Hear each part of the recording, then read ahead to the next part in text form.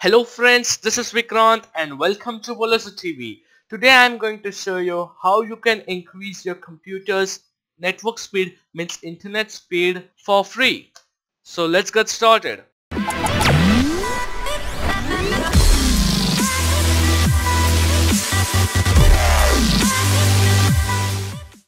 First you need to launch run command.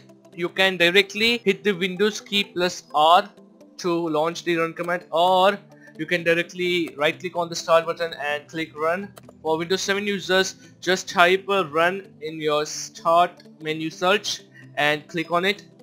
So after launching the run command window, enter this text GP in capital and edit.msc and click OK. After that, double click on computer configuration, then go to administrative templates and then double click on network. After that, double click on QoS package scheduler and then double click on limit reservable bandwidth.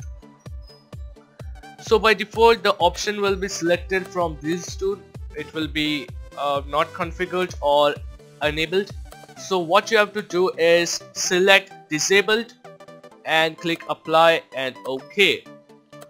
So what this process is going to do is this will take the limits off from the network connection and give you the maximum speed. So this was my quick tutorial on how you can increase your computer's internet speed.